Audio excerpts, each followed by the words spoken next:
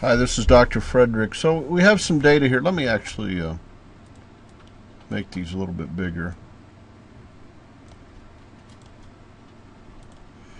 Okay, so we have some data here, something about cell phone rating, and we have one observation per combination of two factors.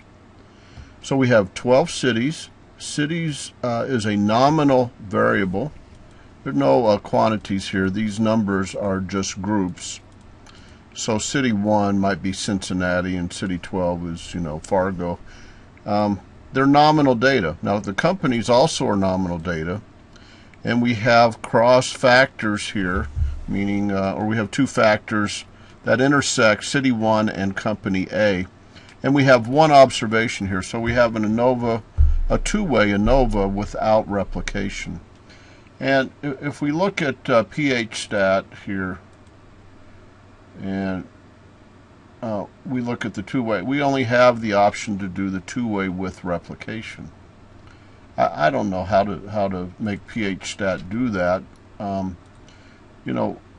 Make sure that in your Excel options you have the analysis Toolpaks checked.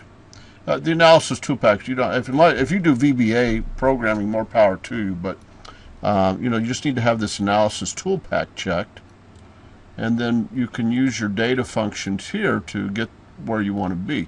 I mean, you don't have to use pH stat if it's an add-in to Excel, so it gives you things that aren't available or that are designed to teach you something. So here we see the ANOVA two-factor without replication, and it asks us where are our data. So we're going to select our data like that, and then we tell it that we have labels.